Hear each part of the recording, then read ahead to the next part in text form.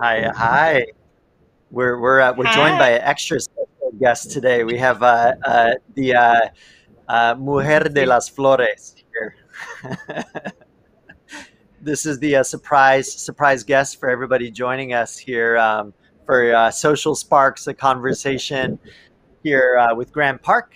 I'm Mark Frosty McNeill of dublab. I'm in Los Angeles, and we're actually this is now officially an international conversation, which is exciting.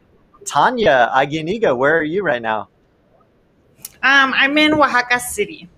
So I was lucky enough to be able to get away a little bit for my friend's 50th birthday. So I come home tomorrow. That's a place where celebrations are on the street, all the time. I recall my time spent in Oaxaca. You don't have to look for entertainment and excitement. It's just there. It's so rich and vibrant. But the culture of celebration is something that's really public. It's I know that's private as well, but there's a lot of street celebrations. And have you encountered some of that celebratory spirit publicly on your trip? It's been a little more quiet than usual, because of COVID. But there was a procession of big paper mache, people walking past this window that I'm looking out from. And then there was women carrying these really beautiful flower arrangements. So yeah, so it's pretty amazing. And that's, Mhm. with your kind of work, so much of what you're focused on is really kind of making from the soul, but also channeled through your hands and that kind of physical experience as an artist, whether it's weaving or working with pottery or any other materials, it is very much a physical experience. There we see one right now from a show at Volume Gallery on the screen. What is that piece? So that piece is a knit rope piece that I made using ice dye, which is a weird kind of like experimental dyeing technique, where you cover the material with ice and then sprinkle pigments that haven't been mixed onto the top, and it kind of creates this watercolor effect. But I made it during the pandemic, and it was my first show during the pandemic. And so I had to make work while homeschooling kids and trying to figure out how to make pieces that were manageable so that if anybody was to purchase it, that they could also, install it themselves. But a really big part of that exhibition was to focus on joy and to think about, like the difficulties that we were all going through the whole last, year and a half, and really think about ways of using color to bring a little bit of joy and like a reprise from, all of the heaviness of the pandemic.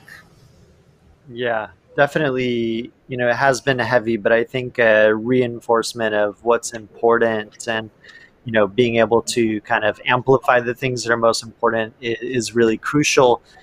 It seems that, the in a way, time has kind of gone so fast, but also so slow crept by, and we've had a chance to kind of turn over, these priorities in our head and continue to kind of reassess and think about those things that are integral. And I know that for you, your work's so personal, but it's also tied, like all of us, we're not just these kind of bubbles, that exist separate from the world. We're all tied. And in fact, nothing kind of better illustrates that than a pandemic, because, you're literally having this, virus that's spreading. But I think that the idea of interconnectivity in a positive way is also important. What can we put out there, and what are the good things we can spread? And celebration spectrum really kind of came out of that, came out of spreading this idea of joy and kind of not as much mourning what's missed, but celebrating the spirit that carries us forward in many ways. Um, should we check out a little clip, maybe a video clip of the celebration spectrum? So if people are joining us, they and haven't seen the installation at Grand Park, they can kind of get a glimpse at it. Maybe we'll float that up and give people a first person look at it. So that's one of the first things you see, these amazing wigs, which are hilarious and beautiful. Yeah. And I Yeah. think So a that's lot one of the of this first things we thought about. Yeah, I think it is one of the first things we thought about, and I don't know if we should go into it now, but yeah, Mark and I started thinking about this project, and dublab had been thinking about reflection and what that means and what it means for people to see themselves reflected in art. Art being this thing that for a lot of people is really like stigmatized. It makes you feel like if you don't have an education in art or something like that, that you can't really access it.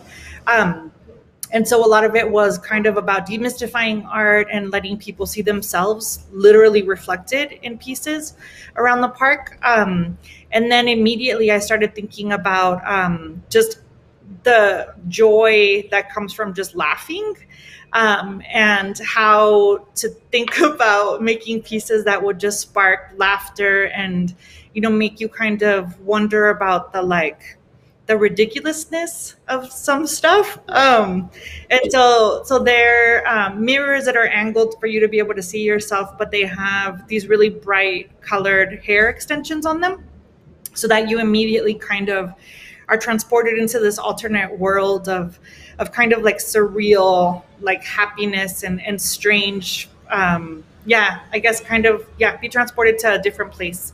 And so that was kind of our lead into thinking about parties and celebrations and this idea of a deconstructed party. And it kind of flows across, the expanse of the park. And I think that, it's interesting sometimes in kind of art projects and pieces, there's things that can be very visceral and live on the level, but they can also go deeper if somebody wants to travel deeper with the kind of concepts behind it. And I think that that sort of piece, the mirror, that is vibrant and humorous as well. You don't have to have an experience in kind of really, knowing about, art history or theory, any of this stuff. You just can connect with it on whatever level, whatever you're bringing to the piece is great. In fact, it's actually welcomed, and the piece is not complete until your image is there in a way. So it's really beautiful to be able to have that kind of idea of welcoming people in, celebrating. I was there in the park yesterday, and we're hearing also attached to these mirrors are these voices of artists who immediately are welcoming the public into the work and saying, like, what took you so long? We're so glad you're here. You're looking good, baby. And like really humorous, fun ideas of welcoming people in, but also these kind of secret, you don't expect a voice to pop out. You don't expect first a mirror with beautiful, long, funny, vibrant hair to be in the tree, but then suddenly to have the tree talk to you is another thing. And so yesterday we were seeing some double takes of people looking over their shoulders and hearing voices. And I think that, there's been a lot to mull over and a lot for people to think about. And that can be good, but it can also be counterproductive to mental health to constantly dwell on stuff. So like sort of like being able to present the theme and giving people an escape from it is really nice, So I think humor is a beautiful tool. I don't know if you guys And can you're hear, fun. but there's a massive live band that I think is doing a parade very close to me. So Amazing. if you hear, a lot of music, I think it's a How procession. portable are you? Are you portable Um, enough to point at the window? We can I think this. it's there. Let me see. Let's It's also bring people raining, into so the now experience. there's like Amazing. So we get to see a the bunch of street. cars outside, because I think the street is blocked by the procession.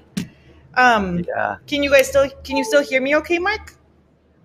I can hear you all right, and we could hear those kind of like distant kind of thundering drums. And I think that it's nice to think about, these public spaces used for celebration. And, again, with Celebration Spectrum, we're offering up a space for anybody not only to see a bit of themselves in it or their culture, but also, to make your own tradition and kind of like what happens when you mix traditions. And we've seen some interesting things happening in the space where people are, kind of creating their own way of interacting, whether it's, making up their own dance moves to, having a wedding or other ceremony, in that space.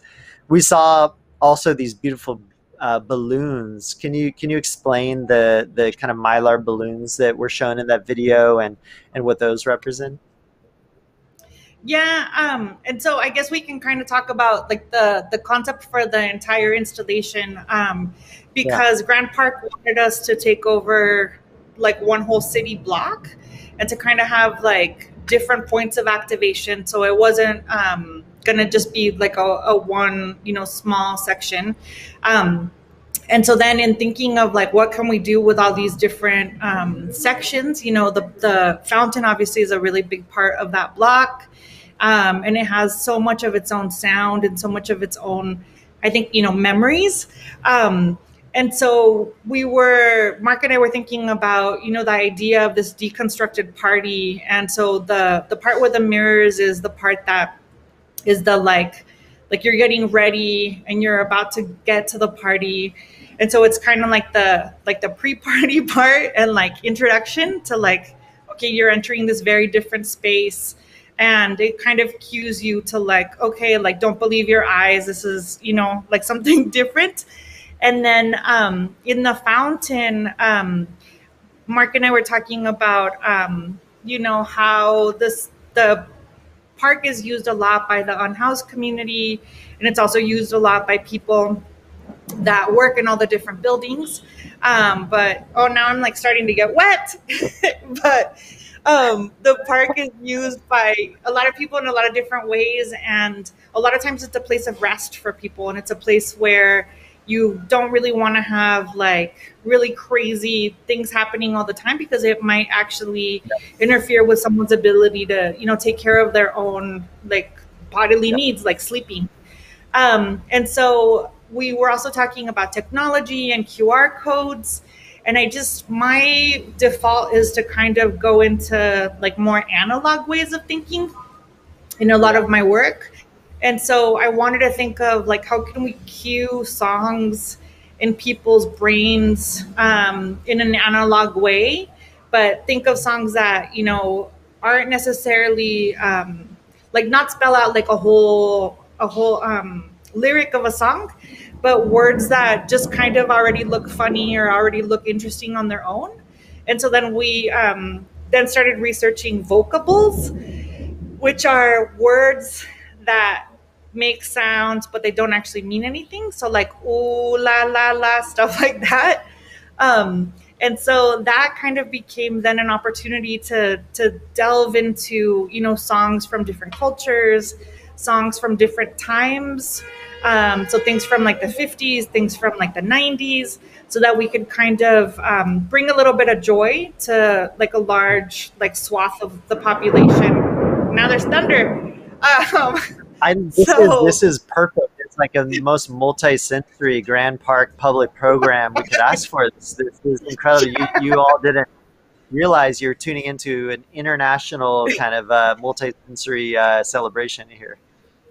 Yes. So in the middle of the park, thinking about the reflective quality of the water itself, thinking about the fact that people couldn't actually use the water play area because of the pandemic. So then how can we kind of cover a really large amount?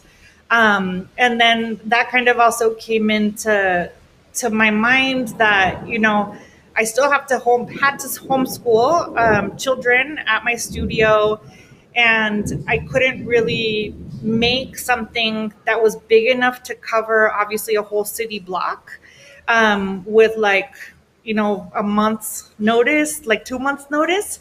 So then I started thinking about what could I do that kind of like keeps, bringing, like building on the celebration aspect. And what is something that I had never seen before, but that could also, bring community together and act as kind of like COVID relief for businesses that were hit, and be able to help people in the long run and create less waste as an installation. And so then I started thinking about, it's very large thunder. I started thinking about party supplies and how, all of these different party supply stores, a lot of places. I live in East LA and there's a lot of party supplies around me. And sadly, other than for funerals, there hasn't been a lot of business for people that, that sell flowers, that sell, event stuff. And so then I started thinking about, how beautiful it would be to just get as many party supplies as I could to help these small businesses in LA. But then also to be able to make a lending library for when parties do return. And I think one of the... ¿Van a cerrar la puerta? Ok. O la dejamos así sin gusta. Si quiere, déjela abierta y yo la puedo cerrar.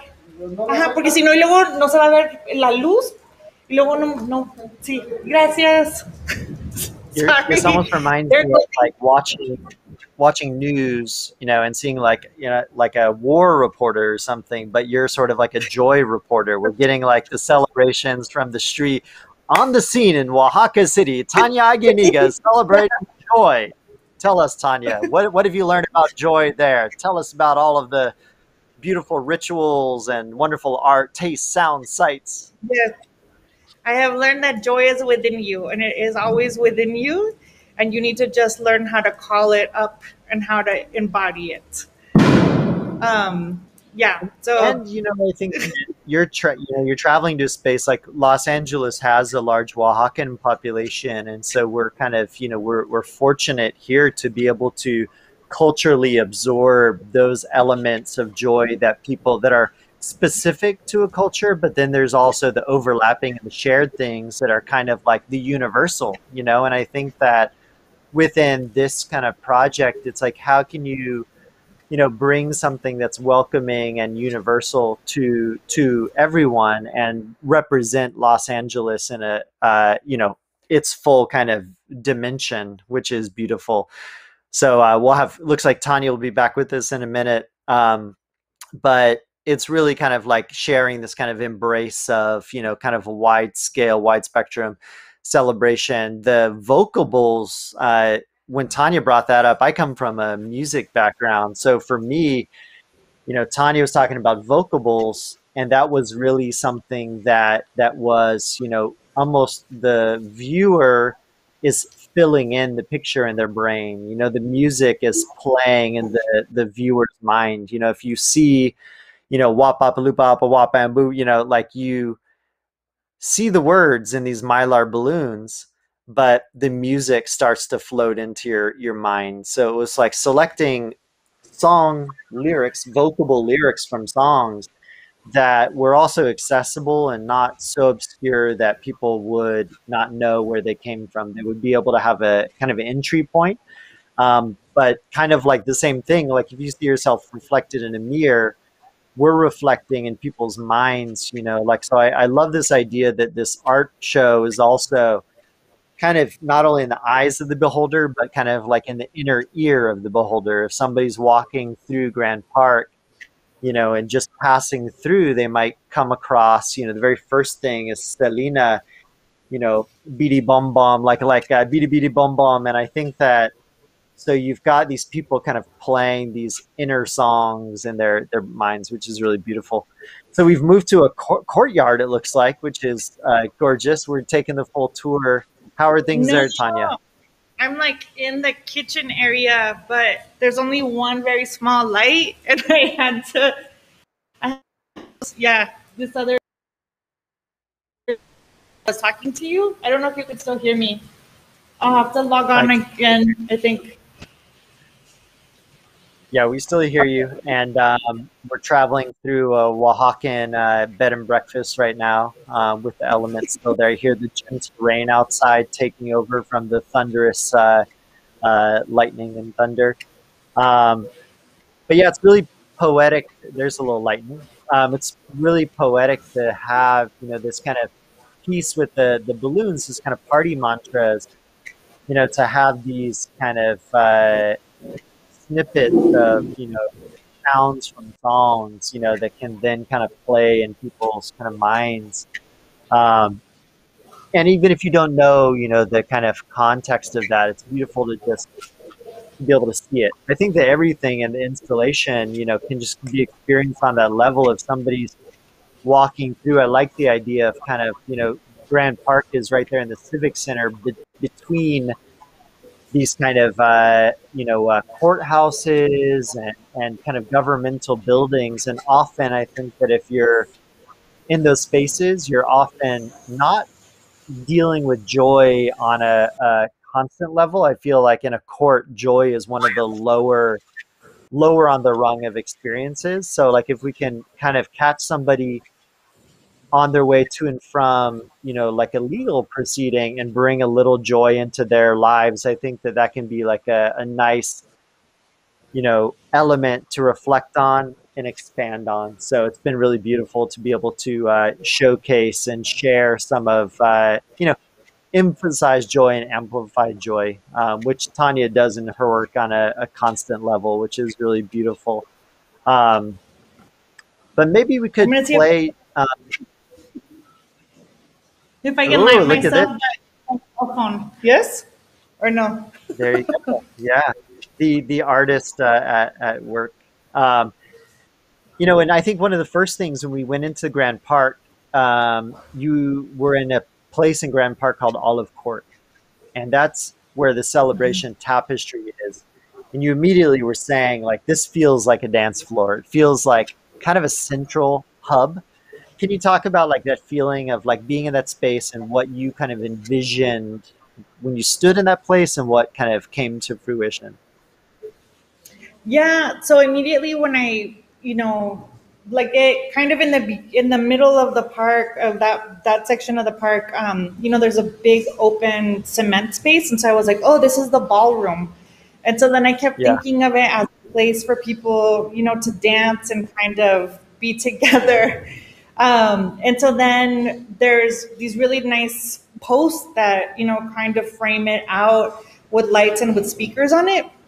And so then immediately I was like, oh my God, I have to do something that's a canopy that goes over this area. And I think part of like the really big surprise for me in the piece is I didn't think about in the beginning how so many times we don't see our like cultural party supplies next to party supplies from another culture, and how much in a time of so much like political unrest and the need for equity and social justice, there was just something really beautiful about being able to see like something Chinese right next to something Mexican, and some of those Yeah. things, yeah, like you just don't get, I think, a lot of opportunities for like visual intersectionality. Yeah. So anyway, so then the space is really big, and so then I thought about, okay, so how can I fill up a 50-foot space that's like 40 feet by 50 feet. And so then a lot of it was just trying to get as many items as I could find from the different cultures that there are in LA, and kind of go to all the different like sections of town that have, like a like little whatever town, like little, like little Ethiopia, like My favorite. That's my yeah. favorite of the mini Los Angeles diaspora, the whateverians. I mean, in a way, we are all sort of whateverians. I mean, it's like we're influenced by everything we come in contact with. So we pick up these at once, like wholly ourselves, but also such a mixture of things. And I think that's really beautiful. But yeah, sourcing from Totally. the little Ethiopias, the Filipino town, the little Exactly. Tokyo, etc. Yeah, exactly. And so, and like Little Armenia and all of these different, like really, really amazing parts of town. Yeah. And so then it was trying to get like as many things as possible and try to figure out, how to get things that were going to move really well, things that were going to catch light. But then within like me, like beginning to source those things and to think about all of the different communities. Um, then we decided at the studio to center to try to get as much stuff as we could from the Asian communities, just because of everything going on, and kind of, try to kind of recenter ourselves in our city, as a city that supports Asian communities and that has such a rich history of Yeah. diverse Asian cultures. And so then that's why there's, a really massive dragon in the middle, which is then followed really nicely by all of these different fish, codfish, catch the wind, that You almost were look for like you're in a birthday. haunted house slightly, which is amazing. I'm getting a really good visual here. It's like this is like watching, yeah, the best movie I've ever seen, Tanya in Oaxaca, and It's pretty hilarious. um, I could like, yeah. You see the creepy. Let's see. I'll show you like the very beautiful, but maybe creepy like faces oh on yeah, vase. yeah. We just need some organ music to start playing, some pipe organ to Yeah, start playing, and a door to creak open, and we're set. Um, I know. you were talking, these fish, which one of the interesting things that kind of in the course of research and looking into the different kind of cultural artifacts and elements of celebration that we could bring into the tapestry, you discovered that, in Japanese culture, Boys Day, May Mhm. 5th, which is also Yeah, Cinco de Mayo, and it's sort of like, yeah. we share so much more, whether it's even a date, on a calendar. These cultures come together in unexpected ways. And I think that you mentioned the kind of like this kind of intersectionality and this idea that sometimes we don't have the opportunity to experience that. But I would say that we don't if we stand still, but if you simply were to walk across, a few neighborhoods in Los Angeles or drive or however you might traverse this city, you actually are picking up all of these culturally specific elements. Whether it's kind of seeing a Arabic script on a building, followed by a Korean kind of sign, or the smell of tamales kind of on the street corner.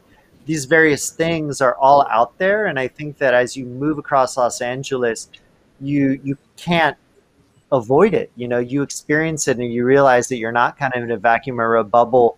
But in the course of COVID, where people, are more kind of inside, it's nice to kind of give a reminder that, we're here in a shared space, which is nice. And to bring it visually together in a shared space is really powerful. And you mentioned the Armenian kind of culture, and there's like one of my favorite little touches are these little stuffed Armenian figures that are, we decided to just not have them on their own, but to have them kind of floating on another, other pieces, whether it's a piñata or like a Mexican kind of paper lantern. And I think it's really, yeah, it's really beautiful and poetic to be able to like show that it's like, in a way, this little this bit of Armenian culture is there floating and kind of, in a way we're supporting each other, and there's pieces in the canopy that are, the weight of them are supported by others, and the balance that comes into play, that these kind of giant Chinese lanterns, they wouldn't stay balanced if it were not for other pieces of the kind of canopy. So yeah, it's really beautiful to be able to see that, and kind of illustrates that interconnectivity that we all have. Yeah. No, and I think that it's been nice for people to kind of like find different pieces that kind of surprise them, because there's also so much color in the piece. So just, like while we were there installing and stuff, before we left, just seeing different people take their pictures with things that matched just the outfits that they had on, or people being able to kind of take ownership of the space.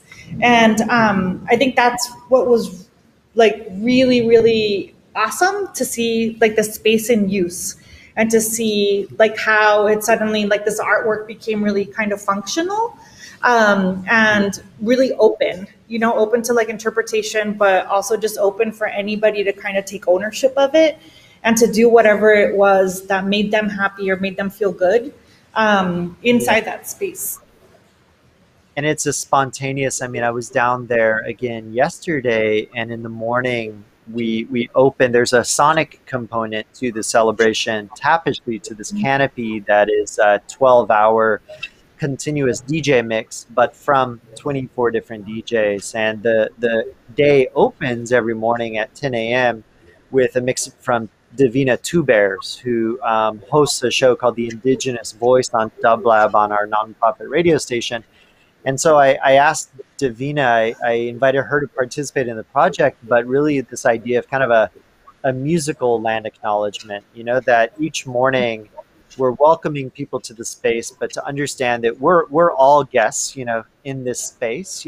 People might have indigenous roots, all of that is so mixed and blurred too. But like, I think that we're guests. We want to try to be, when you're a guest somewhere, you want to try to be the best you can be. And I think that it's a reminder of like, you're coming to this space that others were here before you, and let's all coexist in a good way. But hearing this music that was native California, indigenous Los Angeles music, Tongva music, Chumash music, was really moving. And I saw a sheriff, moving through the space. I saw somebody who was likely a law clerk moving through the space, the unhoused population, and all of these people just being there, mingling in a space and looking up, which often we're also, in stressful and anxious moments, we're often like looking down like this, you're sort of like kind of grounded by the gravity of it, or like compressed by the gravity of it. And I think that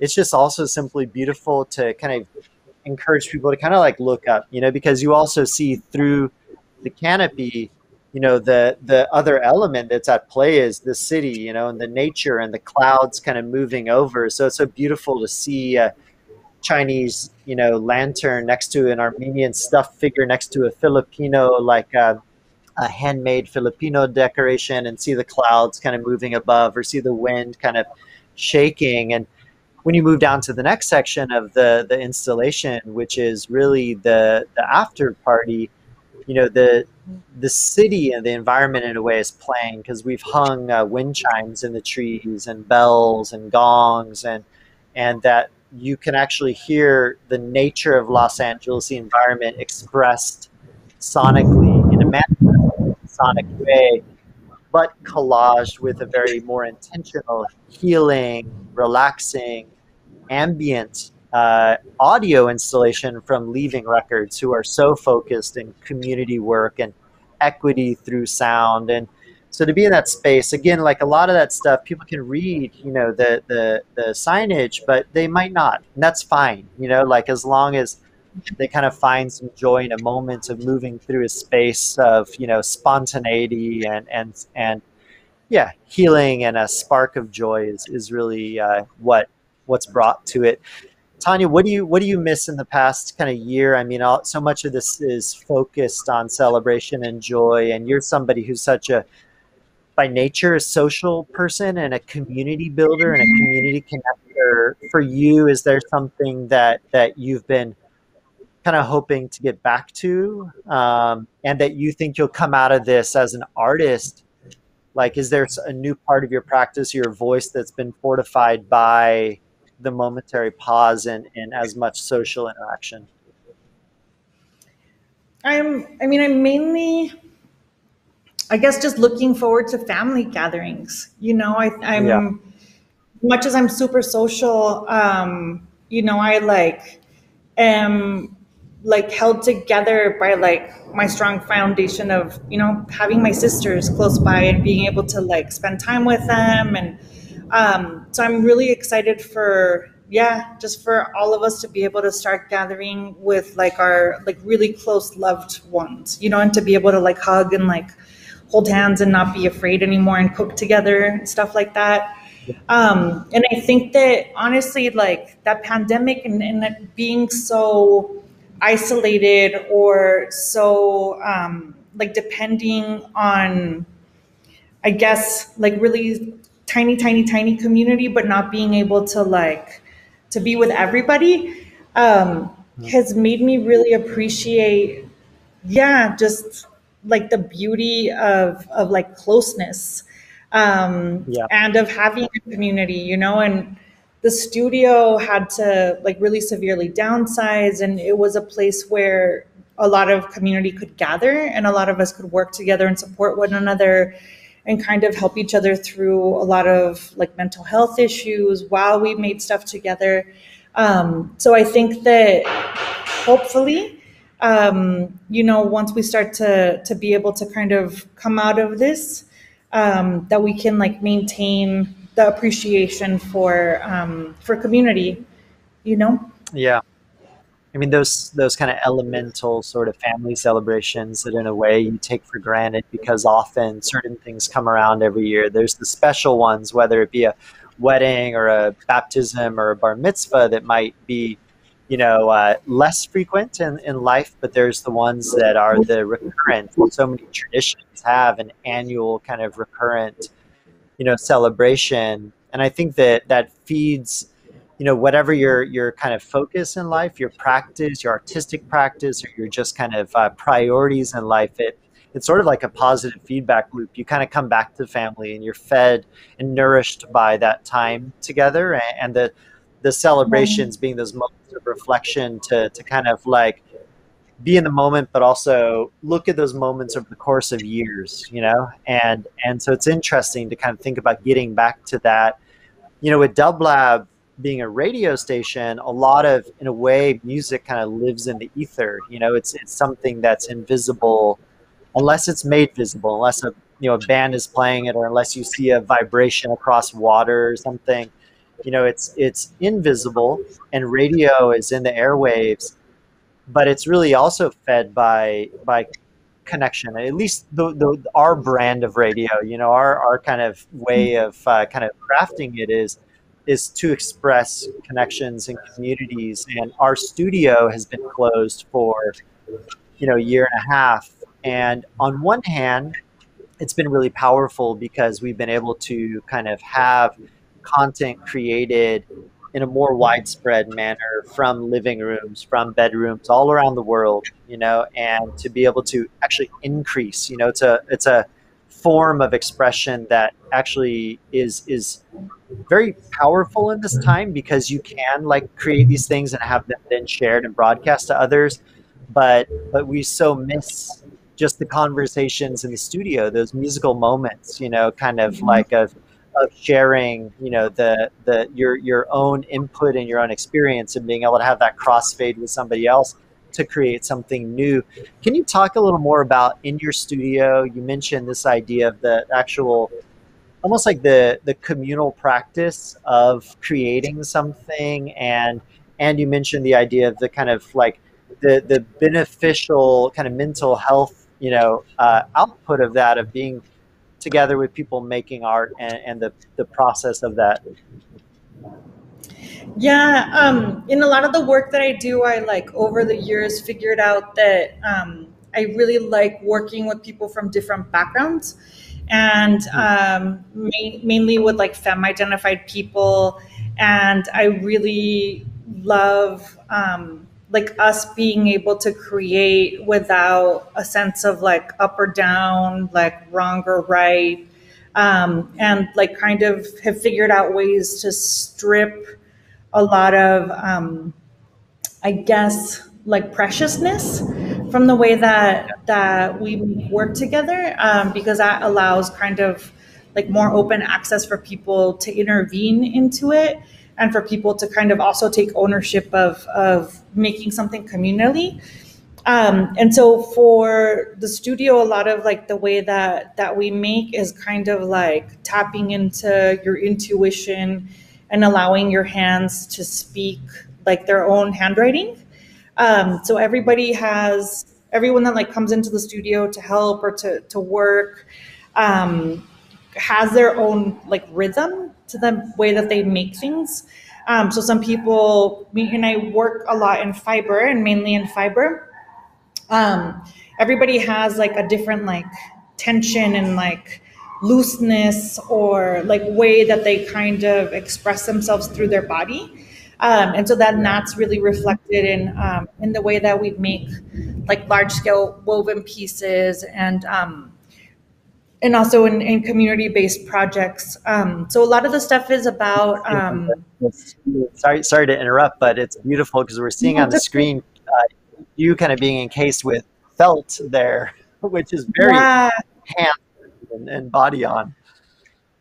totally. And so, yeah, so a lot of it is kind of figuring out ways of using like craft based materials and like craft based processes to allow kind of a more like, yeah, like a more openness to the way that, that not just art is made, but the way that art is experienced.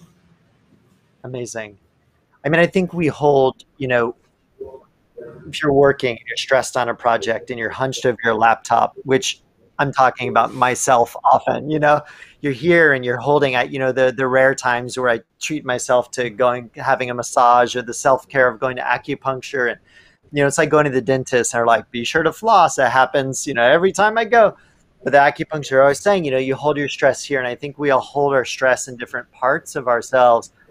And it's almost like physically these things are locked in us, you know, but do you see it as a form of release or a form of kind of unlocking these physical traumas or physical or joys, you know, things that you're expressing, outputting from yourself?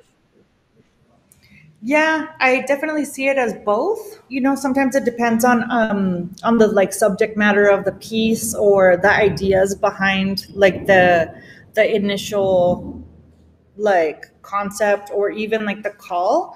Like specific you know, exhibitions are about like really specific things, and then some of those things can kind of like re-trigger some traumas, and then like through that and like working with community members that are from like similar communities, we kind of then explore, you know, ways of healing through making and healing through sharing. um, and then other times it's just kind of allowing yourself to just make without thinking, and then that in Yeah. itself be, you know, a form of release. And it's, yeah, like I still think of a lot of pieces kind of like cooking, where, you know, once you kind of let go of like being super controlling over your hands and over, you know, what's coming out of you, then you kind of can open up to talking with other people about, you know, oh, this is something I've been thinking about, or, oh, you know. And so then that's how we end up kind of sharing a lot, and kind of strengthening the community of those of us working and also collaborating together. Yeah, so it's kind of just this like really beautiful, happy place a lot of times, and then sometimes it's a really difficult place, especially Yeah. if we're dealing with issues of, you know, of death and you know, a lot of border issues that I deal with in my work, and in a lot of my involvements with community at the border. A lot of it is just working through really heavy things that are like, you know, really legitimately like life and death situations for people. And so then, you know, while like doing that stuff, there's also like a need for just kind of working with my hands and letting things just be and work themselves out. And so I think that's where a lot of, you know, like it acts as a little release valve for just kind of focusing on like togetherness and beauty, and not thinking so much about the heaviness of what's going on in our communities. Yeah. There's some beautiful images that are floating on the screen of the Ambos project that we just saw. And, you know, I actually, in preparing for this, I was kind of going back through and revisiting some of the Ambos project. And I saw, you know, a picture of my wife with a smile on her face, you know, working on a piece at your studio. And she's in conversation with you, and you're seeing these little hubs of people kind of in conversation, and or just focused on the work. And there's a really incredible communal aspect to it that, you know, you're great at. You have a vision, but that vision is open for involvement and participation from Mhm. others. Where I think that you mentioned this idea of kind of like the collaborators taking ownership over, like, you know, a piece of it, even like energetically, Mhm. or even like I tied that knot, you know, like I wove that piece, I was involved, and it's a really it's a beautiful way of participation yet vision. It's sort of a coexistence of those two things. There's an image from Ambos, where, and I'd love for you to actually maybe to describe what Ambos is, but also there's this image that's on your site that the border wall is there, and you're actually weaving a piece between two sides. You're sitting on one side of the border, and somebody's on the other side, and this weaving is happening through this kind of wall, which is it's just you immediately are kind of you get it, but it also goes deeper too. But can you explain what Ambos is and maybe what that piece was? Yeah, so AMBO stands for Art Made Between Opposite Sides. And it's a project that I founded in 2016. And at the beginning, it was, I was thinking of it just as like a one-off project where we were going to activate the border crossing space in San Isidro, which is the part of the border that I crossed every day to go to school in the US. Because I grew up in Tijuana and didn't move over here until I was 18, or didn't move to the US until I was 18. And so I thought a lot about like how stigmatized our community is and how a lot of us don't talk about, like being caught kind of between two spaces and kind of not belonging to either, and being looked down upon by the US and like, anyways. So in the beginning, it was just a place for us to kind of like be able to visualize the connection between the two sides, but then also, I guess, how we bridge the two sides and be able to check in with people and make sure that they're okay. Because a lot of times, I felt like, especially as a child, like I just needed somebody to ask me if I was okay. Yeah. And so... Yeah, and so then I started it during the first, when Trump was running the first time, and he was saying so many bad things about Mexicans. And so I just wanted to check in. And then, so I invited different artists from LA, San Diego, and Tijuana to activate the space and to think of different projects that they wanted to do that kind of spoke about our interconnectedness. But then also a place for us to have dialogues about, where there are differences, where, there's differences between, like Mexican American, and Chicano identities, and why it is that we don't talk about those things. And then after seeing kind of how powerful it was to just ask people their opinion and to ask somebody what they think, or ask somebody to share a little bit about their emotion in their life, and to empower them to, like kind of deconstruct what the idea of art is, by asking people through this one project called the Border Kipu. We approached vendors, people in their car, people walking, taxi drivers, anybody that pretty much like makes a living in proximity to the border. On the Mexican side, we asked them to make a knot that was symbolic of their emotional state in relation to the border. And then all of those were tied together to make these large sculptural pieces that visualized our relationship to each other every single day that we did it. And so, just having people participate and them saying, oh, no, but I don't know how to make art. No, I can't. I don't know how to make a knot. And, letting them know that, like, even a tiny thing like tying a knot can be art. Like, art can be anything, and it can be anything that any of us want it to be. Was just such a amazing thing to be able to see people kind of, changing the way that they think about what art can be, and that it can be something participatory, and it can be something that's actually really reflective of our own lives. And so then, it ended up becoming a really massive project where we spent 3 years zigzagging up and down the entirety of the US-Mexico border and documenting the art that was made on both sides, making community with people along the whole border, documenting the fence and how life was at the border at either side. And then again, asking people how they feel and having them participate in the Border Kipu.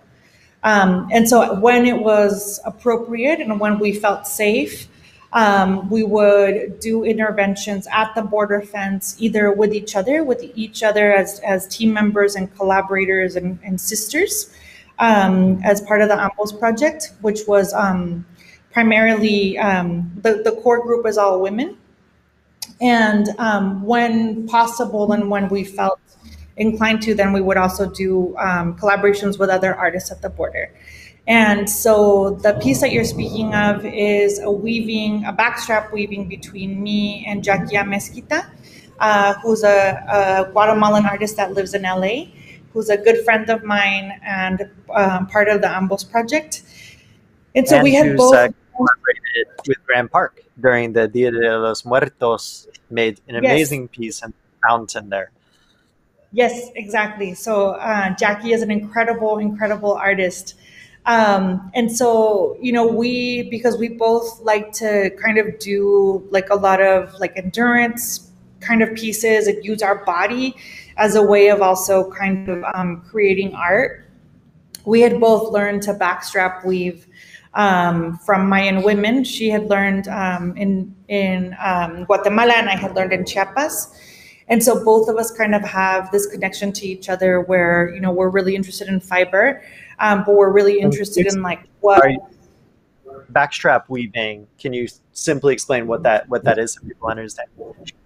Yeah, so it's a like pre-Columbian way of weaving, where you tie yourself to a central like object, like a pole or a tree, something that's stable. And you tie the loom, which is what the weavings are made on. And then you stretch your body, and then you do like a back and forth movement to give tension to the warp so that you're able to actually create a fabric, create like something solid. And so we both like the idea of, what tying yourself to something means, what it means to be kind of like bifurcated between these two sides because of the fence, what it means for, this fence to be both something that like exists in our subconscious and in our mind, but it's also such a physical thing, and it has such a violence to it. And so we wanted to do something where we could do something through the fence, but you're not allowed to pass anything through the fence. You're not allowed to touch through the fence. And so luckily we were able to do this piece in one part of the border that felt really safe for us to do this. And so we did it in plain view of the Border Patrol, he drove away to give us space, and he knew that we were kind of, going through a lot of like emotions and trauma, and that there was a lot for us in that and in the fence and the physicality of the fence and in our connection to each other. So we were tied to each other, weaving with our bodies, holding the tension so that we could each support each other through the middle of the fence. I mean, this idea of support, and although there's a physicality that at points could be, I imagine, uncomfortable, it's also incredible to kind of, and the surveillance there, and I think in general on the kind of border area, there's both surveillance and simple pleasures, might feel anxiety and fear, but you also then might smell like the kind of hot cinnamon and sugar from a fresh churro moving by your window, and like be able to kind of access all these things. But you're through this work creating something really beautiful as well, and something that is transcendent, speaks to the moment and to so much of identity, but also has a transcendence to it. And I think that, it's interesting. In the Ambos project, I had the pleasure and honor to be one time there on the border crossing and be able to DJ and be part of this intervention. And my wife was working with you and these young children in the border in San Isidro, and how far a little moment of joy, like an extension of joy, to somebody goes, like how painful that is it can be understated, it's so powerful. And so I think that, through work that can go deep and think deeply, you can also, that deepness can also be about joy and kind of transmitting joy. And it's really wonderful with all your work that, so multi-layered. and is moving with the moment as you're evolving and as the world's evolving, and bringing people in a conversation and connection together. But also, this humanity and joy that exists in all of it. And it's been nice to collaborate on this project in Celebration Spectrum, and kind of see that kind of full kind of expanse of what you do, moves through different worlds and engages with people on different levels. And it's wonderful. Speaking of engaging with people, we have just a couple minutes left, and Oaxaca is calling the elements, the thunder, lightning, rain. Parades on the street are maybe now tucked into kind of like storefronts, as well as the beautiful cuisine and drink and everything. But yeah, it's been so fun to collaborate and be in conversation. If anybody's on Facebook and wants to get one question in, we're here and we're welcome to answer that. Otherwise, we can always feel free to type in the comments, and we'll retroactively chime in. But we have a thank you for being open and sharing, Tanya, which is very true. You are open and sharing. That's one of your greatest kind of traits and characteristics, which we thank. And I think I wanted to just say again, the Grand Park is a really central place. It's one of the few central places that Los Angeles has where you have a convergence of so many different people who are in so many different kind of moments of their life. And I think that we can't define, as people trying to present something artistically, you can't define where the viewer is coming to you, like what point they're coming to you. Just know that they're ever changing and shifting. All you can do is let go and all kind of an expression and hope that somebody kind of finds some joy in it. And I think that especially, again, the growing unhoused population, in Los Angeles, and something that I think hopefully all of us can come together and help support and find, good permanent solutions, for this that are sustainable and supportive. But I think to be able to have a space like this that is really kind of democratizes the viewer and the listener, and knows that, anybody, wherever you are, whoever you are, you're all coming to it, on an equal level, but in a different way, and that's really beautiful. So I hope that if people have a chance to come down to that space, we're not pushing people out of experiences. We're trying to bring them into the experience and trying to kind of mix it up and offer hopefully a reflection of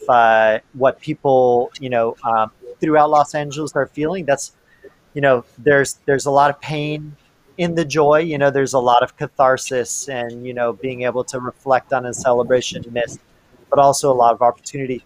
I want to offer people the opportunity to actually really be involved in it. If you visit dublab.com/celebration, we're almost in the kind of, in stretch of the installation, but we do have through the end of the month.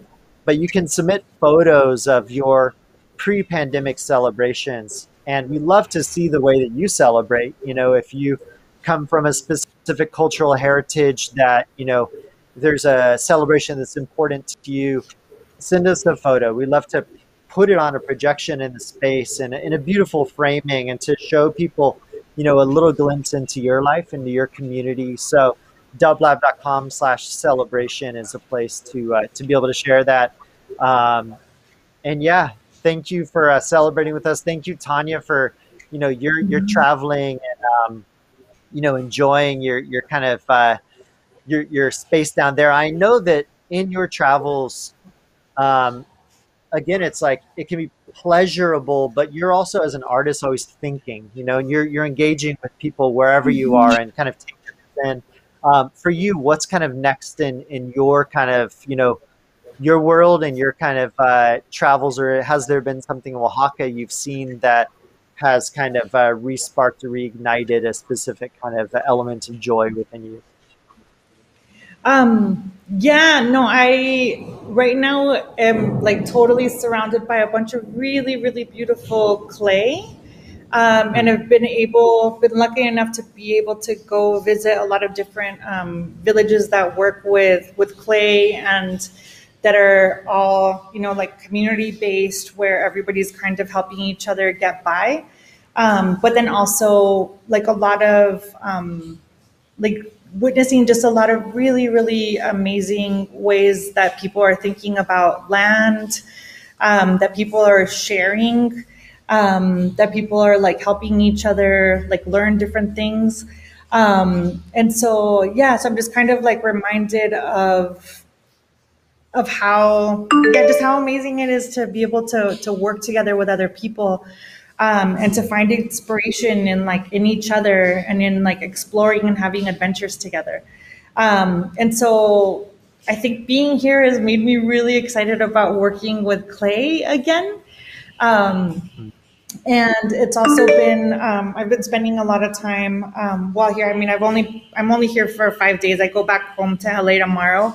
But I'm here kind of on this journey with my friend, who turned 50, and that's why we're here.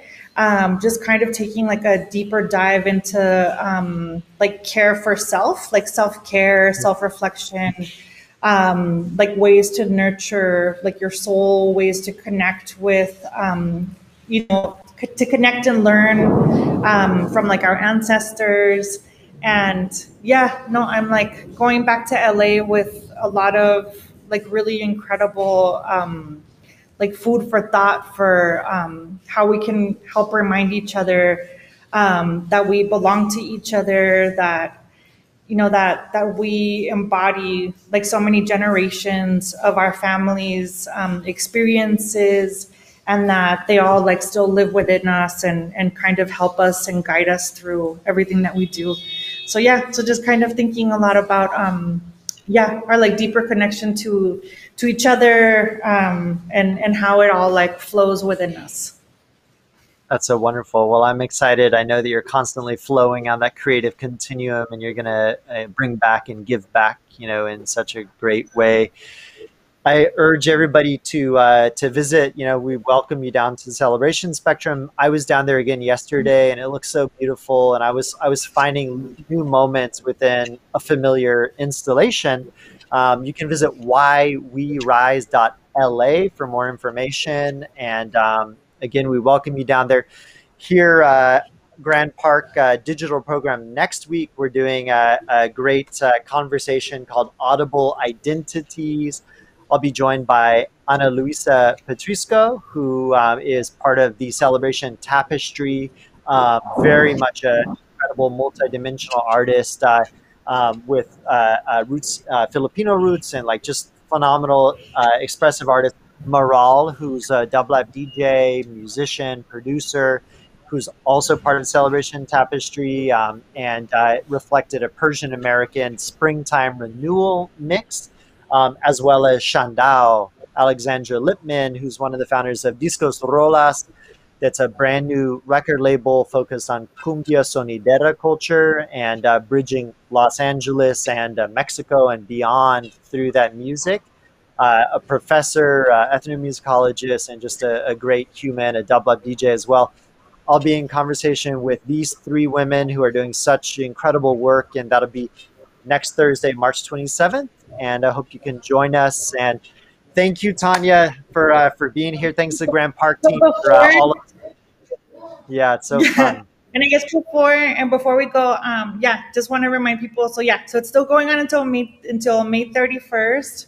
And then there's going to be some special surprises that we're going to be working on that won't be announced, but there'll be a lot of more gifts to the community and to LA that hopefully people can be a part of. And but yeah, this is your installation, this is your piece, and you are all welcome to be a part of it. Yes, indeed. Come on down. Thank you, everybody. Adios. Good night. And wherever you are in this world, enjoy. Peace. Bye. Stay safe.